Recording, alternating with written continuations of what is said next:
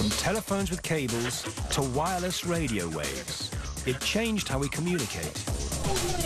From back-breaking chore to gliding across the floor, it revolutionized house cleaning. And from watching birds fly to doing it ourselves, it opened up the world. These were all innovations of the 1900s, the decade that started a century and a technological revolution in day-to-day life. The AM radio, air conditioning, and the airplane were all inventions that shook the world.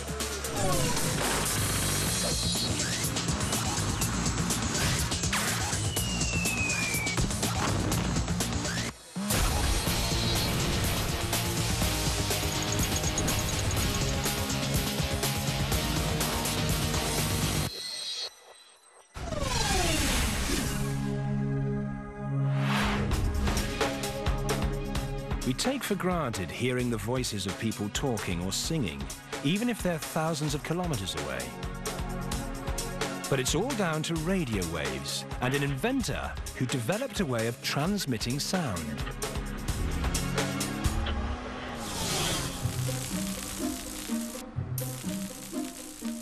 In the late 1800s, Reginald Fessenden was one of many scientists intrigued with the concept of spark gap transmission. He thought it could be the basis for the next great leap in communication.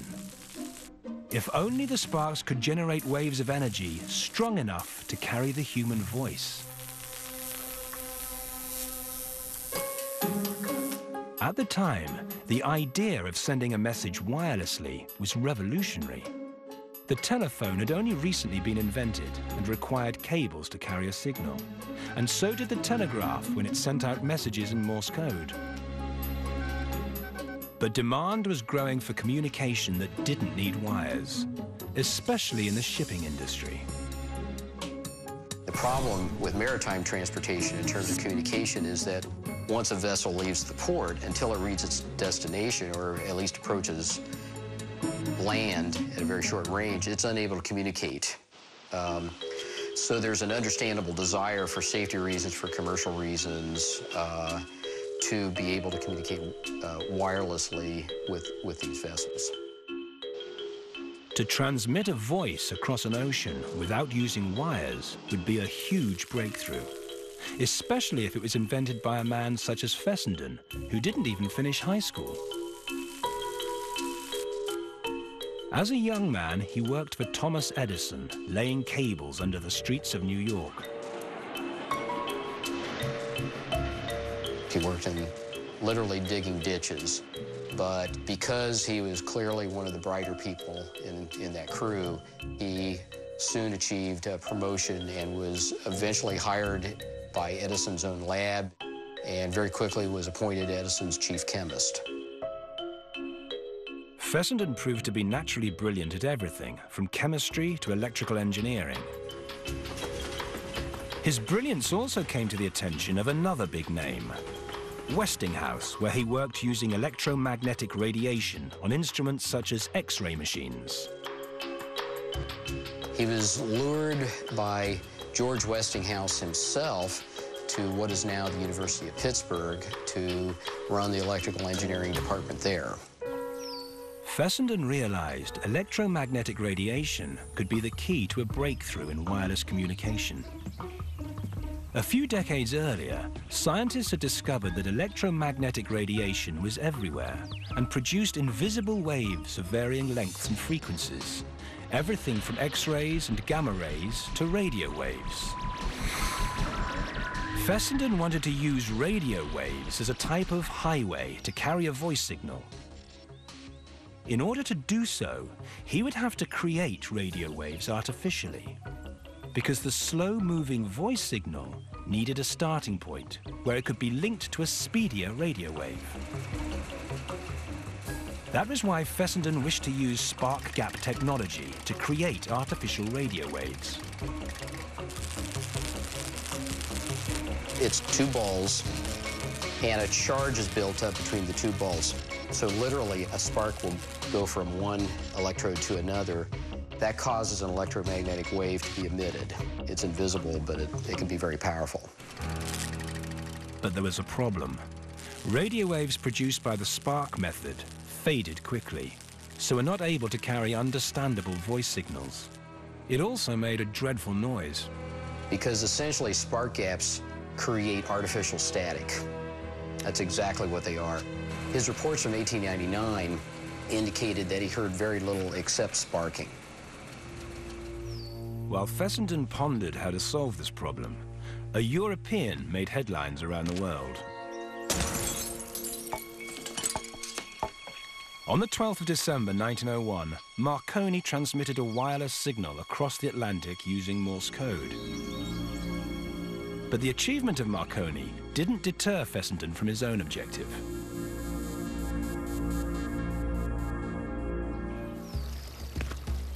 Fessenden had held a suspicion that spark gap technology was not the solution to transmitting radio waves. He then considered a new idea, the theory of continuous unbroken waves.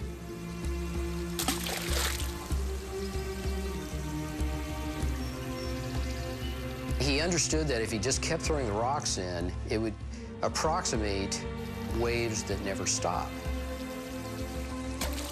Fessenden wondered that if one strong, long, continuous radio wave was created, would it be able to carry a sound, such as the human voice, for hundreds, even thousands of kilometers? A continuous wave is very simple. It contains a constant amplitude. That is, the distances between the tops and the bottoms of the peaks is exactly the same.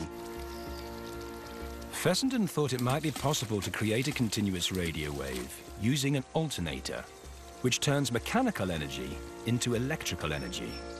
But to do so, he would need a machine hundreds of times more powerful than any alternator available at the time. And this was a formidable problem for engineers.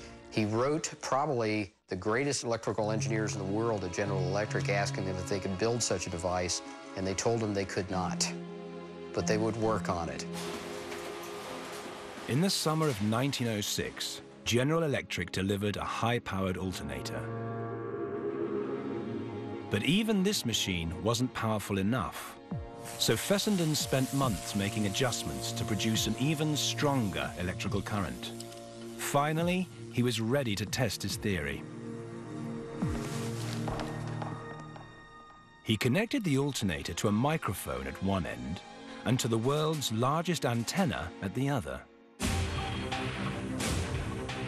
This was Fessenden's theory. A person would speak into the microphone, creating sound waves. The sound waves would then travel on the much stronger, faster-moving radio waves created by the alternator. The alternator would then send this composite or modulated wave to the antenna, which transmitted it to a receiver in some faraway place. It's much like a hitchhiker getting onto a bus at the transmitter and then getting off the bus at the receiver.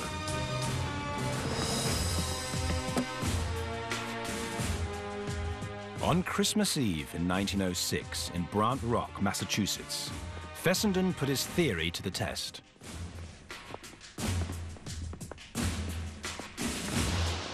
Hundreds of kilometers away in the Atlantic Ocean, ships received a message in standard Morse code.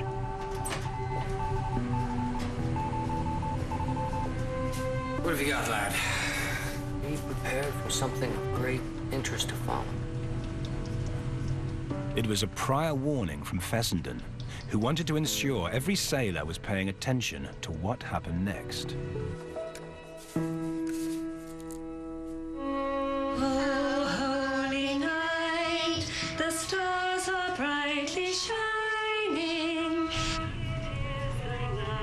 It was an astonishing sound. For the first time ever, a voice was transmitted over a great distance without cables or wires. Fessenden had successfully transported sound on a continuous radio wave, a theory called amplitude modulation, or AM radio. Far earlier than any other wireless inventor, Fessenden understood how AM radio was going to work. It wasn't until the 1920s, however, that the broadcasting boom began to take off, but it spread like wildfire, faster than probably any other technology has ever spread, including the internet. Fessenden didn't become rich or famous from his invention, but there was one victory. His Italian competitor, Marconi, had to admit that Fessenden was right and subsequently bought a license to use his patent.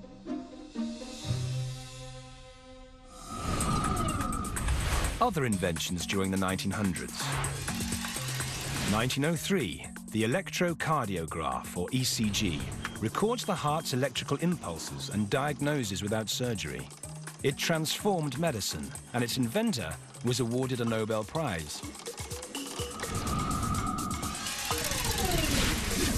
1901, fingerprinting, a signature that can't be forged, that became the method of identification. And 1908, cling film, clearly indispensable in the kitchen. The food for the entire meal was taken right out to the patio, well protected.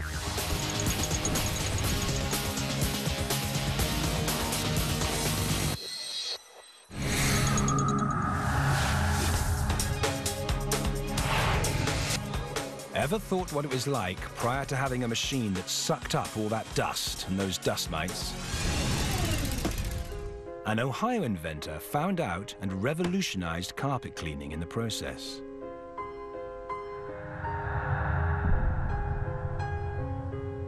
In 1907, James Spangler had a tough job. He was the night janitor at a department store. But there was a big problem. Spangler had asthma, and the rugs were very dusty.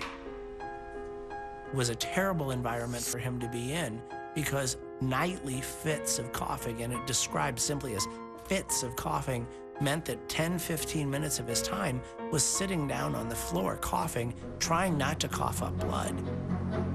The early 1900s was harsh for anyone who had asthma.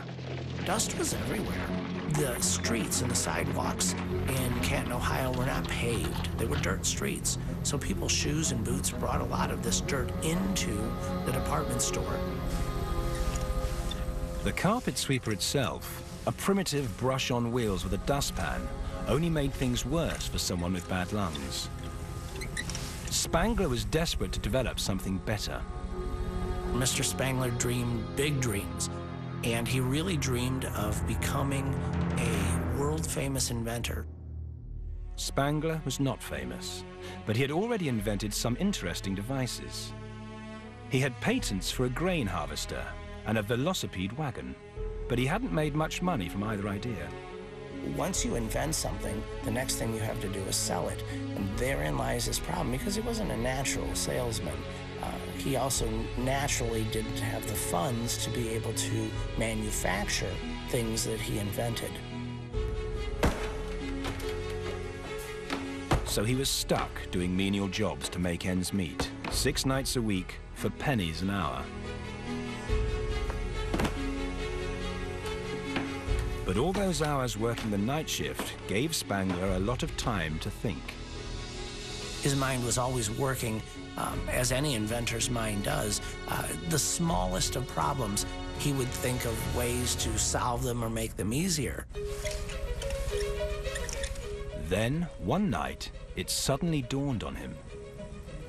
The ceiling fan was powered by a small motor. But what if the motor could be used to power a carpet sweeper and make pushing and pulling easier? As he unscrewed the fan blades, took them off, and set the motor into the carpet sweeper. And where the blades were, he took a leather belt and put it in a figure 8 to the brush, power propelling the brush. Spangler found that adding a motor made the sweeper a lot easier to push. However, it created more dust than ever. Oi! There! How's this supposed to help? So it kicked the dust straight up out of the machine into the air, which he had to breathe. Spangler then needed to design something to direct and contain all the dust, something such as the blades from the ceiling fan. He enclosed a smaller version of the blades in a tin box that was attached to the sweeper. The motor rotated the brush and beat the dirt from the carpet. The revolving blades then sucked the debris upwards, straight into a pillowcase that Spangler had found in a linen closet. His time to empty signal was when the fan motor blew the pillowcase off the back of the machine through the back pressure. Oh, stop, empty it. He needed to make a few adjustments, so he kept using the department store as his test laboratory. He started to perfect it. He would make the fans out of a different shape. He would make the opening different. And so night after night after night, it started to really work. And he could see the color come back to the carpets. Spangler had invented the electric carpet sweeper. What he came up with in that department store, cobbled together from bits and things that he had in that janitor's closet, are still, today, the perfect way of getting a carpet completely clean. Oh, you missed the spot. In August 1908, James Spangler sold his invention to a relative, William Hoover. And we've been hoovering our floors ever since.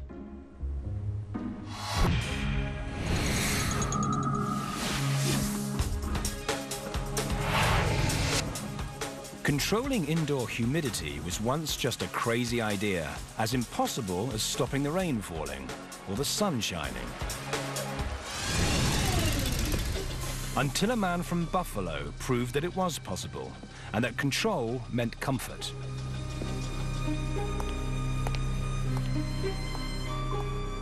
In 1902, Willis Carrier was a keen young electrical engineer working for a heating and ventilation company. On one muggy summer morning, he was at a job.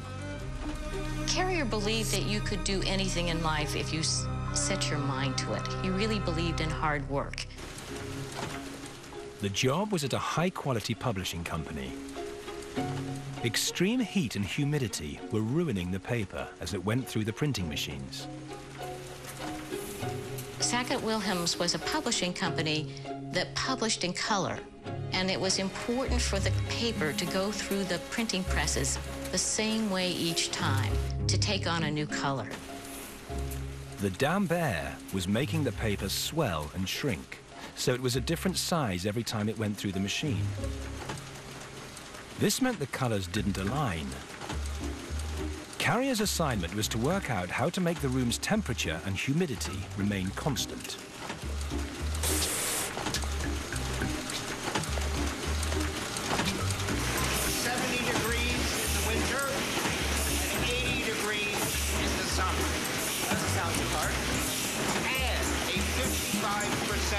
Humidity level at all times. Good luck.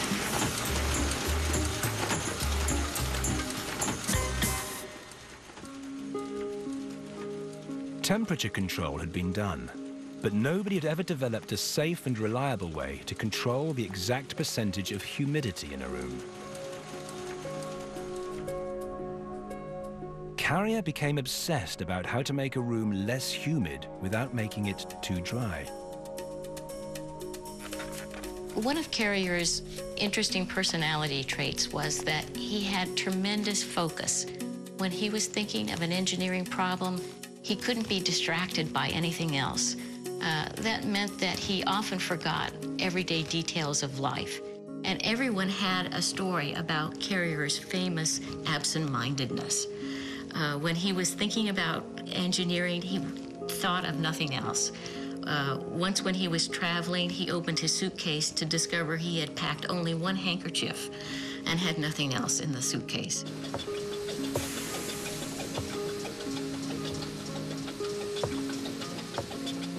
It was not until many weeks later, on the platform of a foggy train station, that answers began to surface. Carrier knew that fog was air that's 100% saturated with water.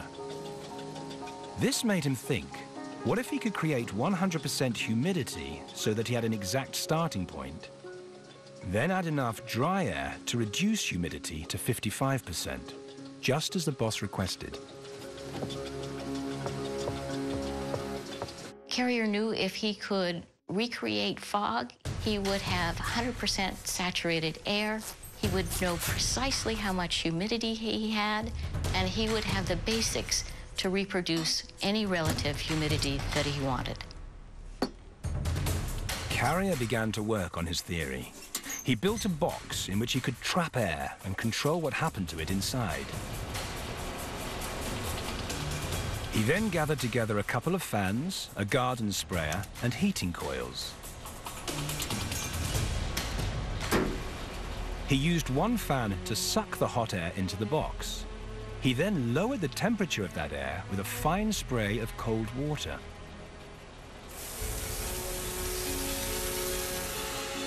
As the air passed through the water, it turned into fog. Carrier had now got 100% relative humidity. He then began reducing the level of humidity by adding a precise amount of dry air to the chamber, so as to reduce it to a relative humidity of 55%.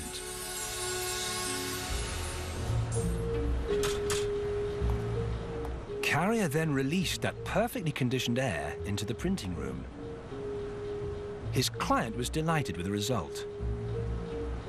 Carrier's unique idea had created perfect temperature and humidity, the world's first air conditioner. Very few people would have thought of using water to take excess moisture out of the air. Carrier perfected his contraption and obtained a patent in 1906. His invention revolutionized everything from textile factories to cinemas. Carrier reset our expectations about indoor comfort. We now expect to have wonderful weather every day, even if we have to stay inside to get it. He went on to form Carrier Engineering Corporation with 7 other young innovators. The result? An international company worth billions.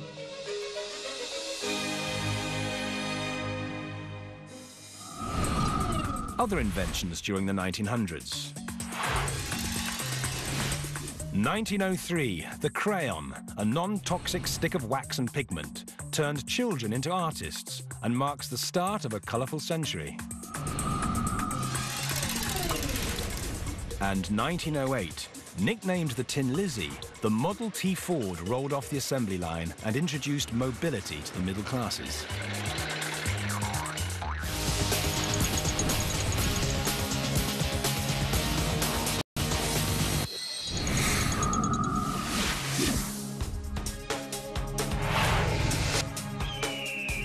To fly with the birds had been a long-held dream, but today it is taken for granted.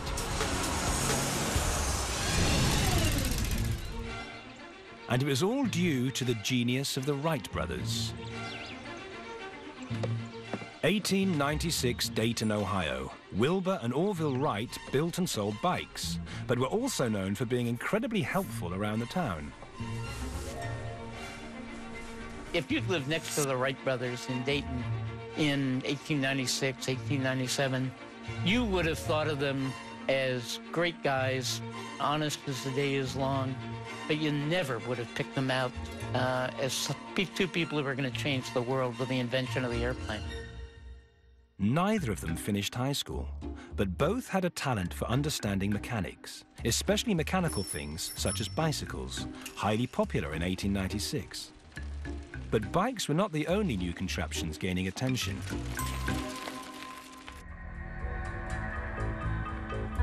Around the world, inventors were trying to build and fly gliders. The most famous was Otto Lilienthal of Germany. He had attempted more than 2,000 flights, but in 1896 he crashed and died, which made headlines as far away as Ohio. You can almost see the light bulb go off over Wilbur Wright's head. And he said later, it was at that moment that he began to think to himself, well, you know, the great Lilienthal is dead. Maybe we can pick up that gauntlet and push this thing forward a little farther. And I think it's at that moment in 1896, again, that the spark catches and the light bulb goes off, and Wilbur Wright and then Orville Wright begin to think seriously about flying machine experiments.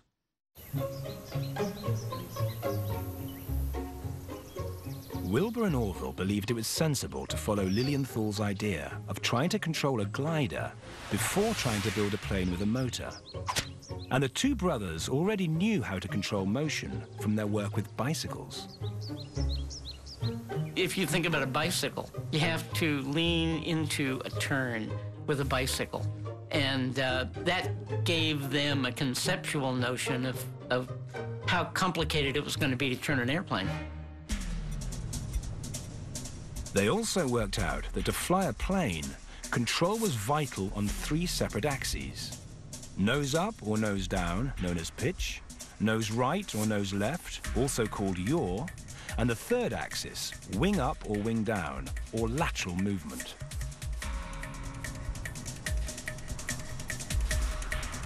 The tough one was, how do you control an airplane like this? Birds were obvious master of that difficult lateral movement, banking effortlessly on currents of air. The Wright brothers noticed birds change the angle of their wingtips to create lateral motion, known as wing warping.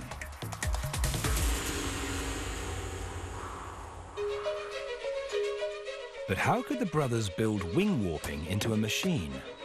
An incident at their bike shop provided the critical clue. Can I purchase a bicycle inner tube, please? That'll be 2 cents. The long, narrow box reminded Orville of wings. All he had to do was to find a way to build a glider with wings that twisted one way or the other. The breakthrough idea was the notion that by changing the geometry of the wing, by twisting it, you could increase or decrease the lift on either side of the wing, and that meant you could balance the wing. Orville had just discovered how to adapt the concept of wing warping for human use. The brothers experimented for the next 2 years. They started with a small box kite on ropes and worked up to a full-scale glider, big enough to carry a man.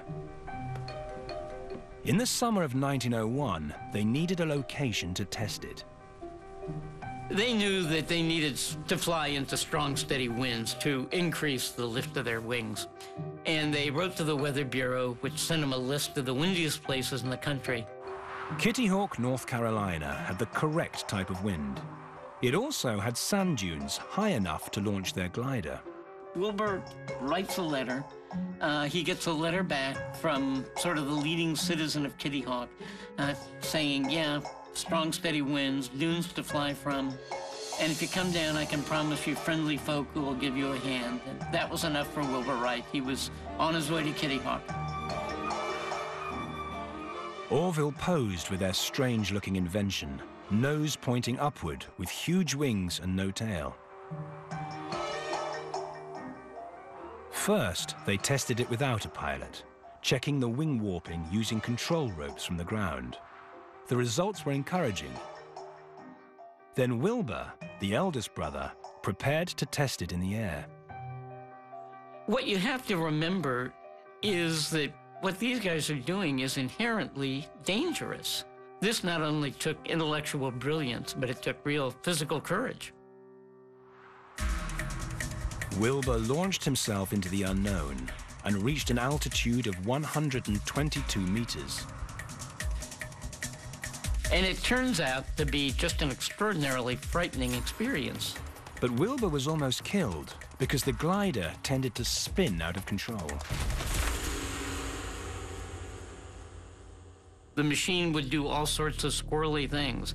You would be flying along, you'd be struck by a gust, you would increase, you'd warp the wings, and instead of coming back to normal, you would begin to get control reversely. They thought they had solved the wing warping problem, but they hadn't.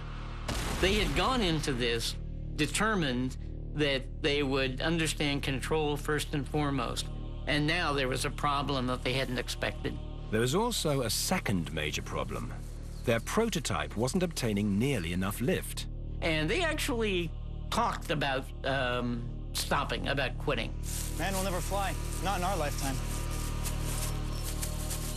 In the autumn of 1901, it seemed as if the Wright brothers' bold experiment would just be another footnote in the history of flight. Sometimes, when they warped one side of the wing up, instead of increasing the lift and restoring balance, the increase in the drag would cause the airplane to come back like this. And so you'd be going into a spin, as it were.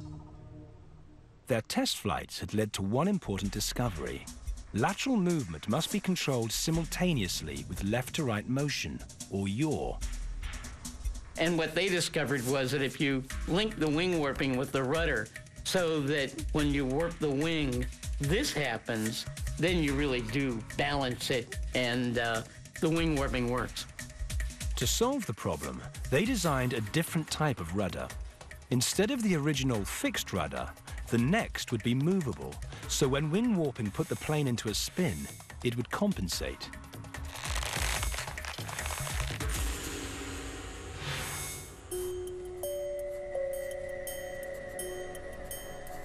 They had worked out the control issue, but they still had to solve their lift problem.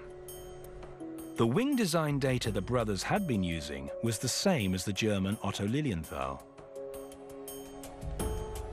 They reassessed and believed he had miscalculated when designing the shape of his wings. So, they built a wind tunnel to calculate their own data. It was a wooden box about 6 feet long with a fan on one end. The ingenious part, the brilliant part, was the balance that went inside the wind tunnel. It was made out of hacksaw blades and bicycle wire, and you pin these little model wings onto it. This is a thing that you can hold in the palm of your hand, and yet, when you run a wind over the model wing that's mounted on the balance, a little needle at the bottom of the balance pops out the number that you need to calculate the coefficient of lift or drag. They spent months testing 200 different wing shapes to determine which shape would provide the best lift. Their tests revealed that making the wing thicker at the front so it tapered like a teardrop at the back decreased air pressure above the wing and increased pressure below the wing, a design that maximized lift. And it's when you see how they've done that kind of thing that you begin to realize that these are no ordinary lucky bicycle mechanics.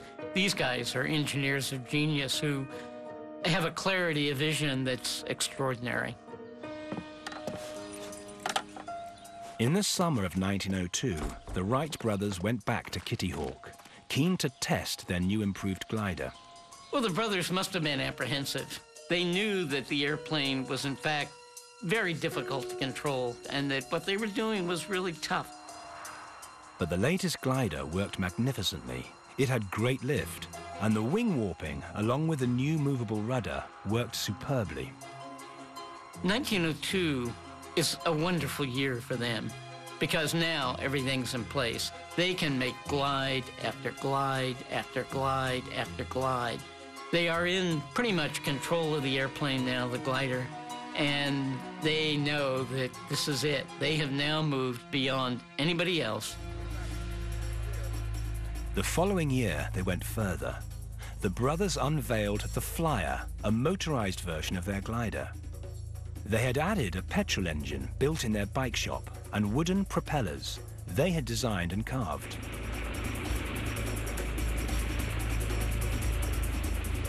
It was December the 17th, 1903. A small crowd gathered on the dunes at Kitty Hawk. Orville clambered aboard as the spectators held their breath.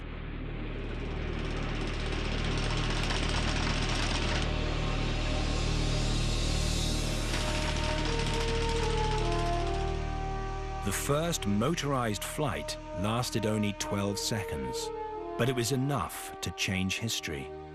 Wilbur ran ecstatically alongside. It's not all that often when a really important a real breakthrough takes place, and we have an image of that moment. That picture shows you the very first time in the history of the world that a powered, controlled airplane is leaving the ground in full flight. And there it is for you to see. It's that picture of the beginning. The brothers flew 3 further flights, achieving a whole minute in the air. After December 17th, what you heard people say was, wow, if human beings can do that, can actually build a machine that'll take off and fly into the sky, what can't we do? I mean, it sort of opened the doors of possibility on the 20th century. The Wright brothers soared to celebrity status because they had successfully built the world's first flying machine. Other inventions during the 1900s. 1906, the electric cash register tallied the bill as fast as you could type, printing a receipt for every sale.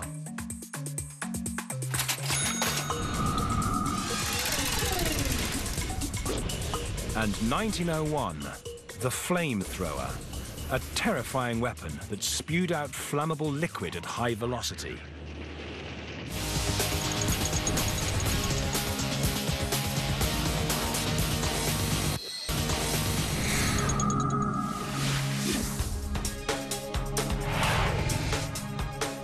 They're used across the globe, around 600 million daily.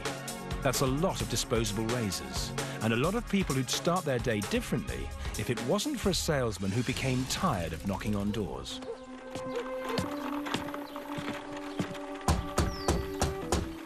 (1895) Brooklyn, Massachusetts, and King Gillette prepared himself to try to make yet another sale on yet another porch.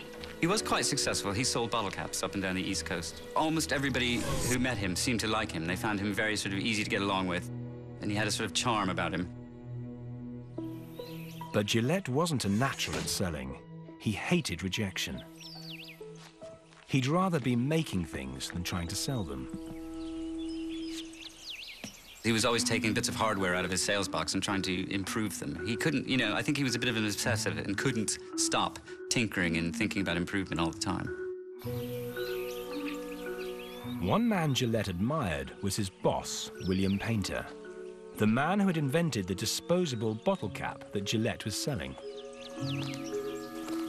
And he'd had a tremendous success with one invention, which I think was the idea that most inventors, Gillette included, always have, is that one single idea is going to make your name. King, may I give you a piece of advice?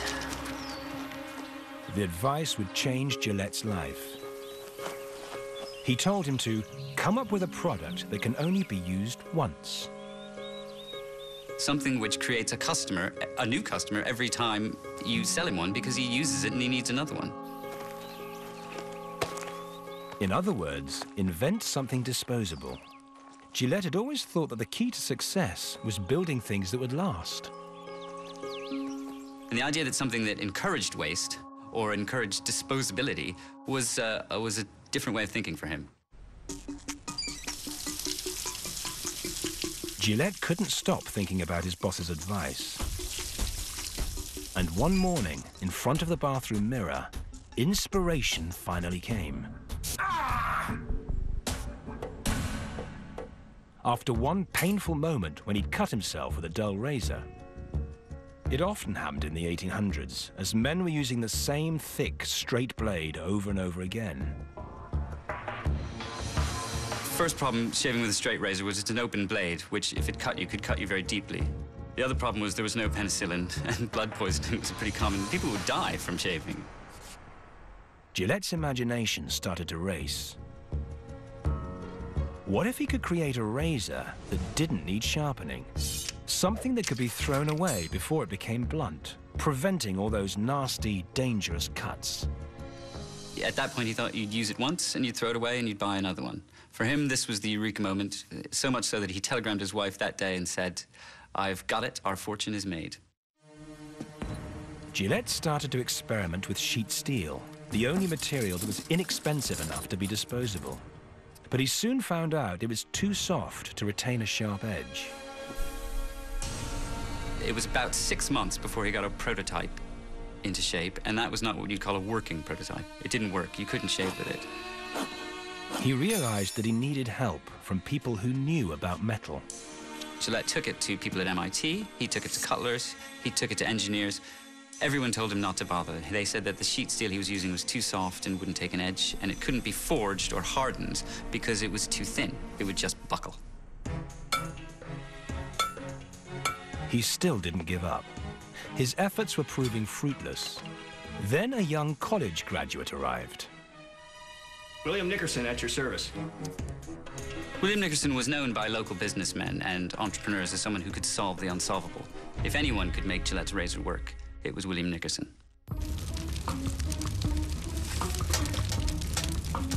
Nickerson realized that sheet steel on its own was not going to work.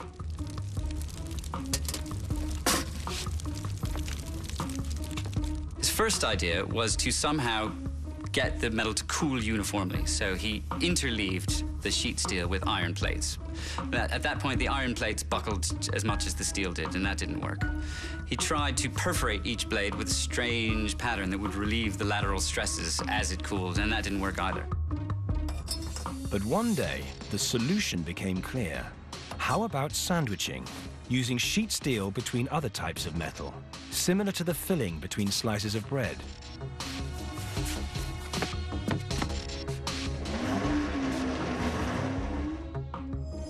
Sheets of iron would provide outer strength. Sheets of copper would conduct heat. And in the middle, a thin layer of sheet steel for the blade. The blades could then be heated and cooled without buckling. The result was a piece of metal thin enough to be a blade, strong enough to hold a sharp edge, and cheap enough to be mass-produced and disposable.